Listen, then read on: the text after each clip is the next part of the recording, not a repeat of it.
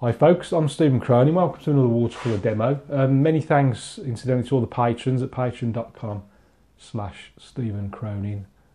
Thank you as always for your support. Do join me over on there if you get the opportunity. Today I've got, there's a little fisherman here on the banks. So it's like a little riverside scene. Let me show you the colours I've used for this. So on the palette I've used ultramarine, lemon yellow, raw sienna, burnt umber and light red. Brushes, most of it, the large Ransonite. I also use a small Ransonite as well. 1/4 inch flat, and I just used also a sword liner brush, and I've also got a couple of riggers there, a 0 and a size 3. Right then, a little bit of water, not too much. I don't want it all dripping down the paper. Let's start off with a bit of lemon yellow. I'm going to push that in all the way down to the bottom. Let's use a bit of ultramarine into it as well. Variation.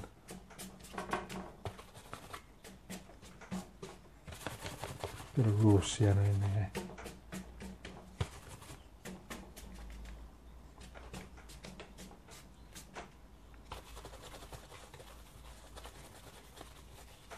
And what I'm going to do, just suggest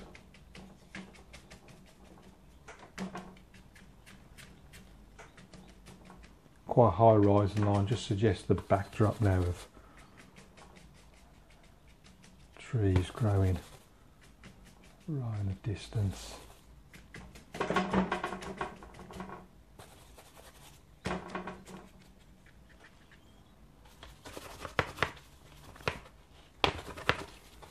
Put a hint of a bank in there, just a hint.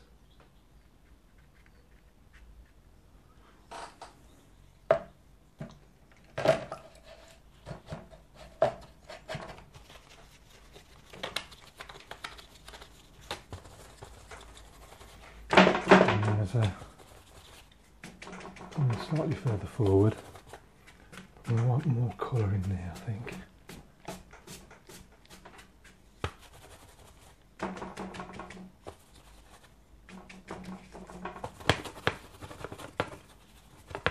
I'll pop the bank in at the same time. Bit of brown, bit of blue. Let's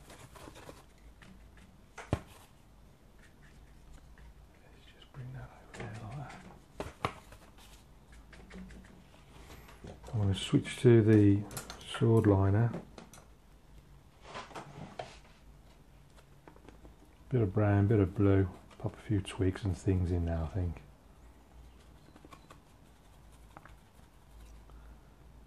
She's giving up there like that. It's going on quite weak at the moment because the paper's still wet, so as the paper dries it'll go on stronger. At the same time I'm popping some reflections down as well. Pop those up there.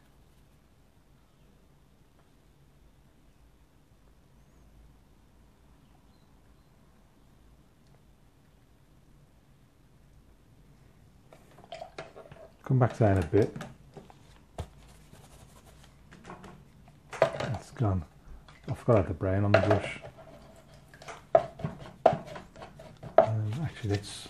Well, I'm waiting for that to dry. I'll come back down in a minute. I'll just switch to the other side. There's a bit more lemon yellow. There's another bank over on this side, slightly closer this one. Some sort of reflection. It's going up there.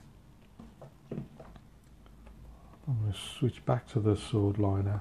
Bit of brown, bit of blue.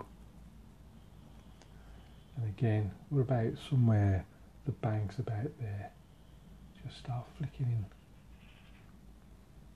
Putting down the reflections at the same time.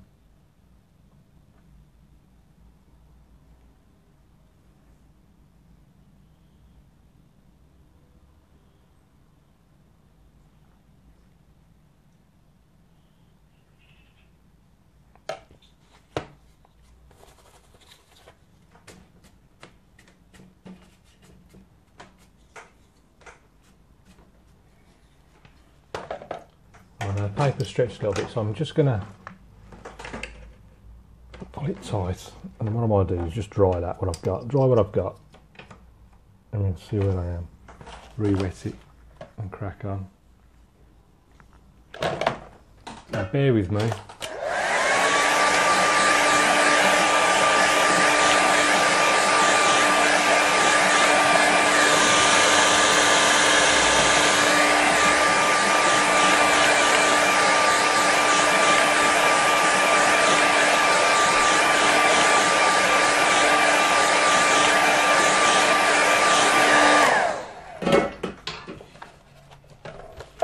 Let's try this little hake brush. This is the small Ron Ranson hake. I normally used it just when I'm doing small paintings, but now I'm thinking let's use it on the bigger ones.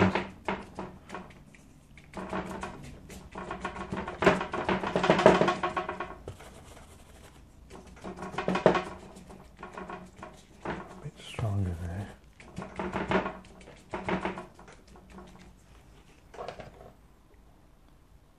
Strengthen some of those branches and things.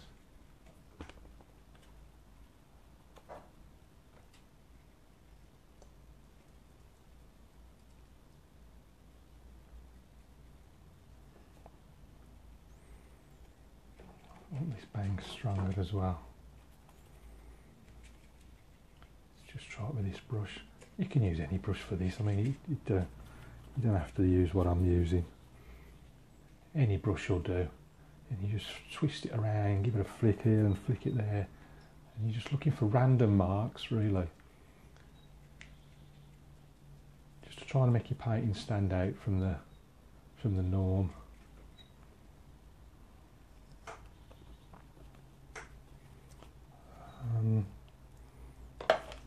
Put some of these marks on this side as well. Okay, slightly closer.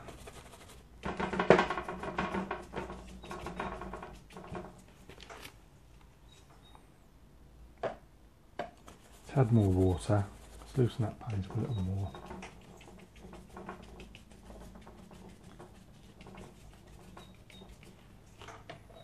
Back to the sword liner, a bit of brown, bit of blue. I'm going to put a bit of red in there as well.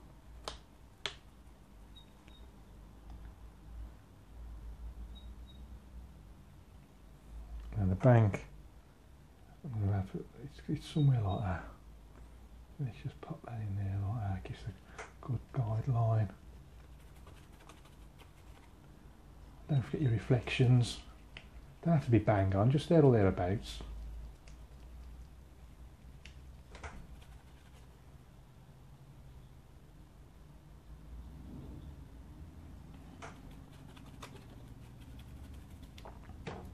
So it needs to be a bit stronger, Let's just flick some up and do this.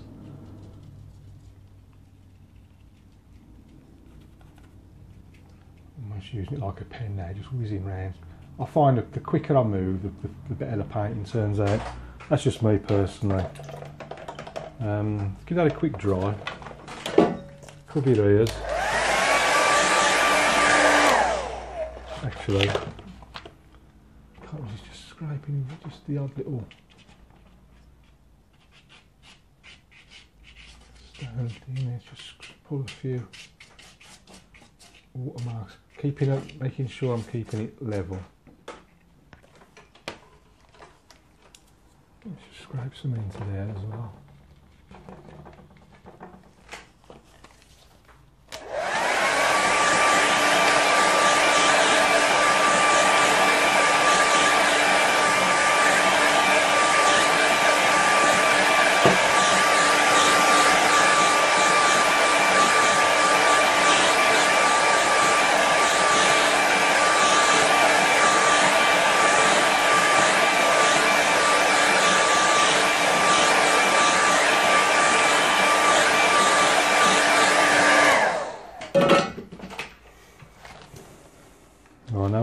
Few random effects. I'm just going to wet it a bit like that, and let's Actually, let's stick with that little brush and see what we can do. Let's get a bit of light red in there.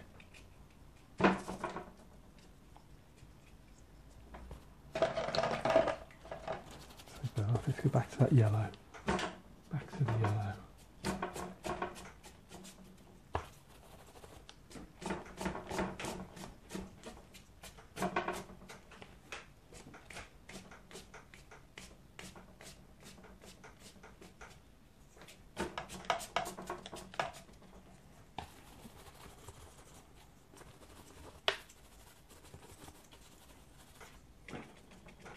A bit darker.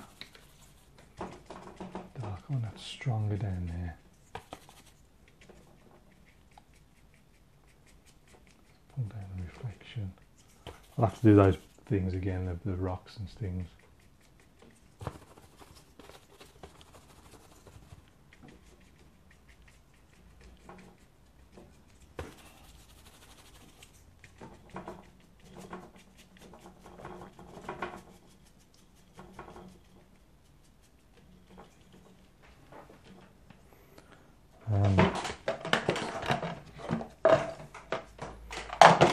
A few more colours down here, I think, down the bottom. Let's blend some of in.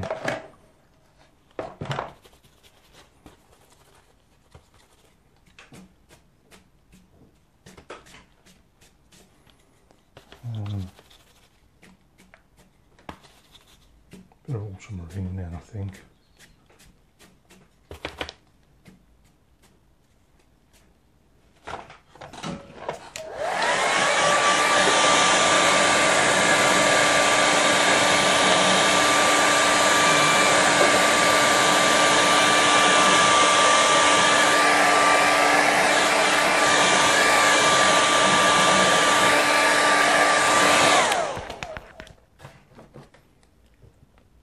Before I dry, I just need to pop in a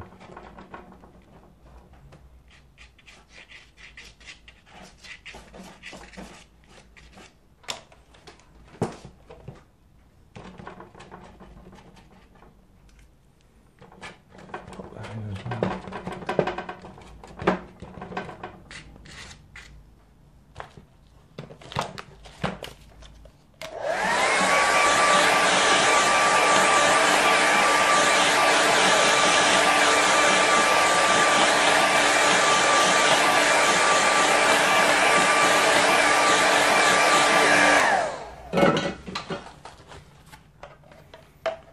Back to the sword liner, and again a bit of brown, bit of red, bit of blue.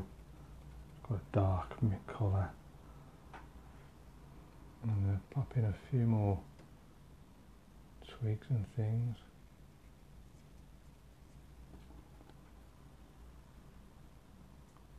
And you can see this is, because it's drying out, it's getting on a lot stronger.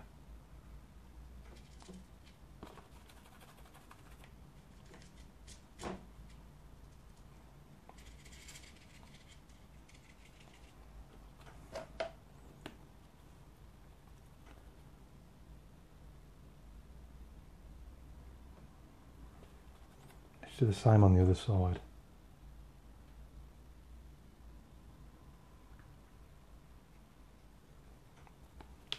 Let's reload the brush. Have another something else down there.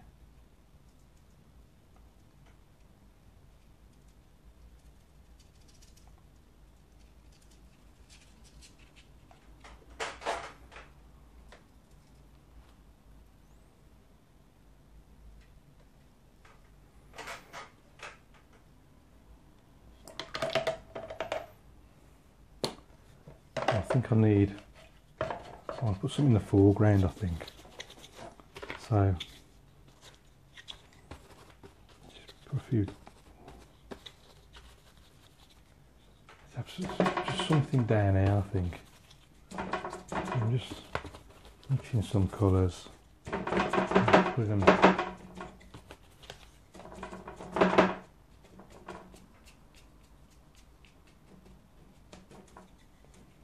Down there. I'll have to dry that because I want it a bit darker.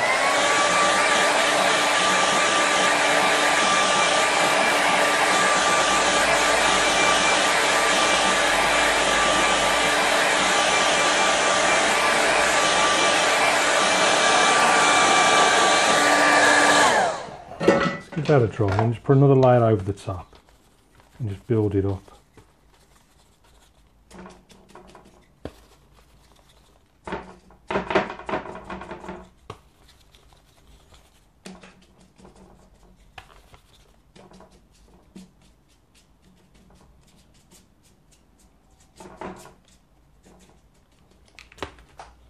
Again, let it dry.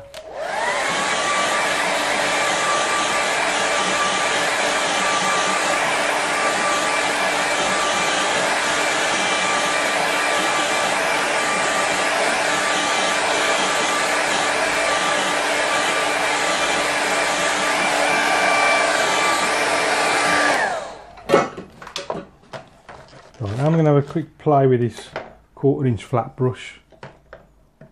And I use this for mainly just adding darker tones here and there. I just need to just get a bit of brown, bit of red, bit of blue. Just get quite a dark looking mix, and then just basically just adjust it to what I think it needs. I just think that needs to be a little bit darker.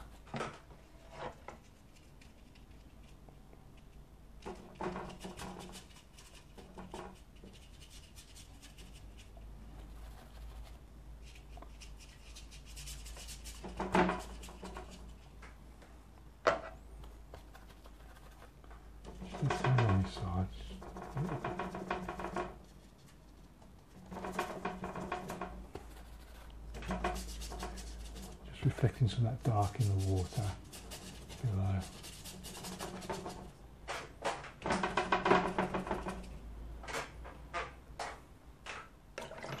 Now what I do need is a little fisherman, so I'm just going to switch to the rigger brush.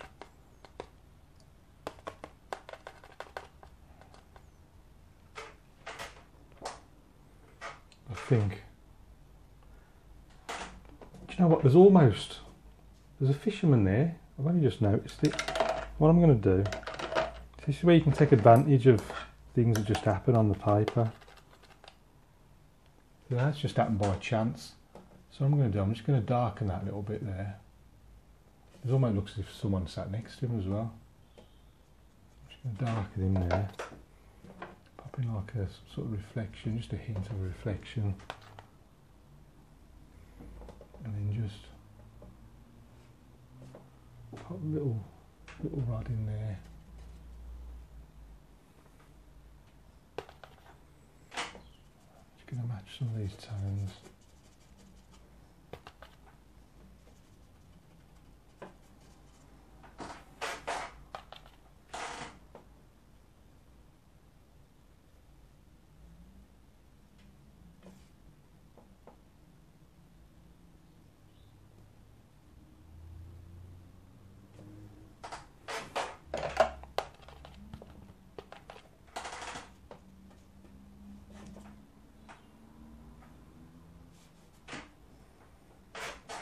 So we've got little fishermen there, just sat on the banks.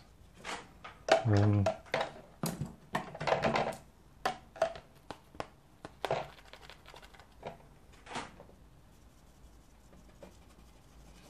a little bit around him.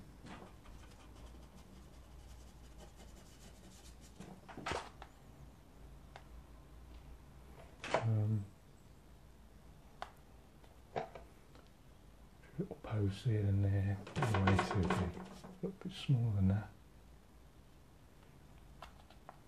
Let's stick some posts on this side as well. I'm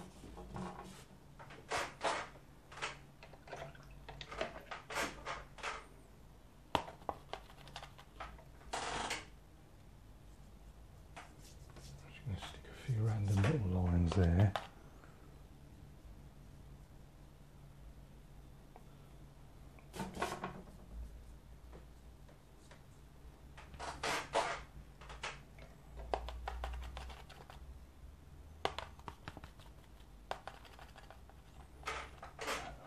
I think I'm pretty much, other than, hang on, just hint at some of these posts up there.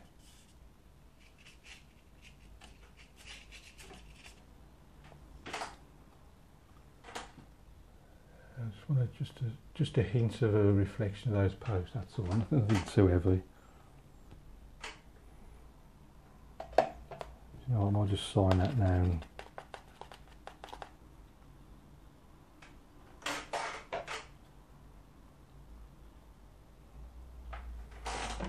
just going to sign that one and call it done, I think. So let's stick a mount on that now and see what it looks like.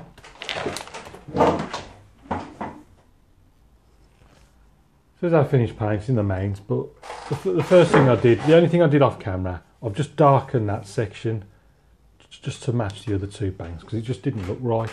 This one was a lot lighter, the other two being darker, and just continues that sort of silhouette theme with the light coming from down the middle.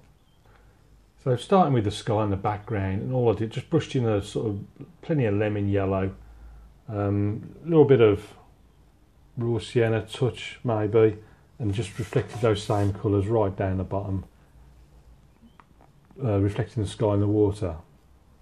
Then use that lemon yellow mix just to suggest those distant trees there along the horizon. Then just a hint, just a darker mix there, just to put in there, just to suggest the banks.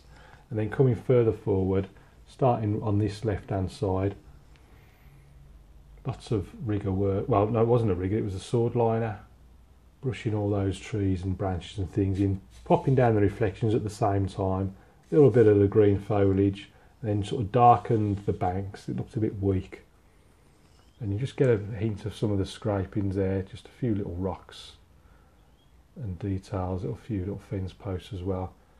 Same on the right hand side, exactly the same method, reflections down below, you can still see the odd bit of scraping from the rocks.